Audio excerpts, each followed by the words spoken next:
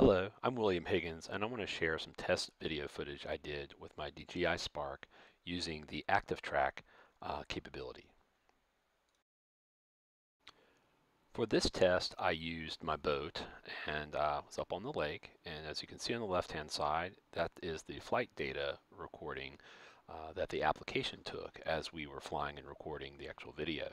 As you can see, I fixed the position using the profile capabilities of ActiveTrack, kind of up in the upper left-hand corner, meaning I'm kind of looking at an angle. And as you can see, as I was moving the boat, the DJI Spark tracked it almost perfectly. I mean, really, I was amazed at how well it tracked the boat. Really wasn't making a lot of turns and different things like that, so this test was obviously kind of done in a pretty straight line and not going real fast.